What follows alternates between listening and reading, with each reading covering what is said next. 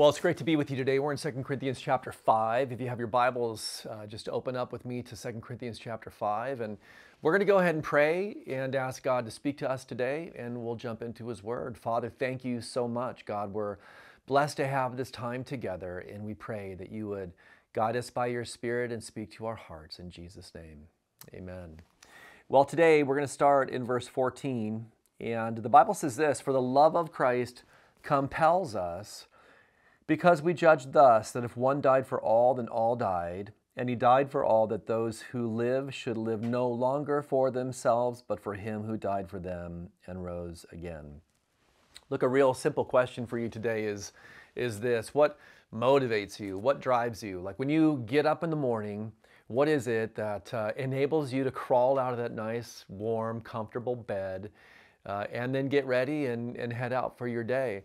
Now, the truth is, there may be all sorts of different motivations that we have, and for sure there are all sorts of different missions that we have. But for the Christian, the motivating force, the compelling force, the driving force for everything that we do in our life should be, as Paul says here, it should be the love of Christ. Like at the root of everything that we do, in every role that we fulfill, whether it's as a child of God or whether it's as a spouse or as a friend or as a parent or as somebody's kid, at the root of all of our motivations and drives should be the love of Christ. And the way that Paul says it, it's like this. Paul says, man, for the love of Christ compels us, it drives us, it motivates us. It's the root source of all things, because this is what we judge. This is the clear conviction that we've had. We look at the gospel, and this is the conclusion that we make: that if one died for all, right? If Jesus died for all those who put their faith in him, then all those people have themselves died for the one, right? So this is kind of like a reciprocal relationship here. How do we view our lives? Because as we put our faith in Christ, truly the gospel has changed our perception, our perspective on the way that we live our lives and what our lives are about. And how has that revolution happened?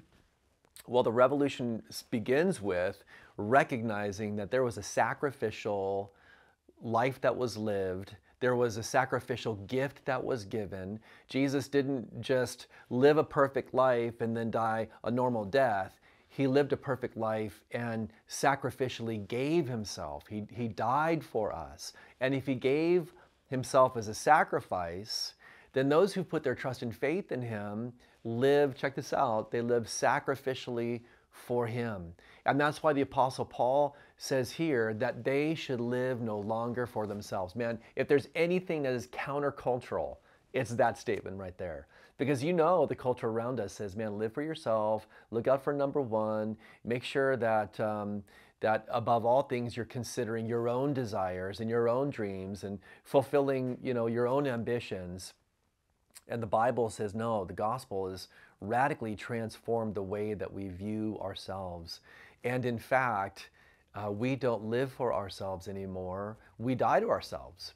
Jesus was really clear about this when he said, if you want to be my disciple, you need to deny yourself. You need to die to those fleshly desires. You need to pick up your cross and you need to follow me. So today, listen, let's drop our lives into that context, the context of the gospel. Like, we don't live outside the gospel as Christians.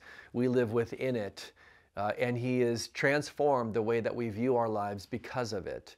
And there are things for sure today that we probably need to die to. And the Holy Spirit's going to show you what those things are. You might say, well, how do I die to those things? Well, you die to those things by living to God. So listen, in other words, if today you say, God, I'm going to live for you and towards you in everything. I'm going to live sacrificially because the love of Christ your Son is what drives me. It's what motivates me. If you do that, then by nature, naturally, you are going to die to all those things that aren't God's best for you. Let's live. Listen, it's been done for us, right? This is not something that we attain or achieve. Let's live to that today. Let's live to God, and let's allow our lives to reflect this new motivating, compelling force that is at work within us, and that is the love of Christ. God bless you guys today. Have a good day.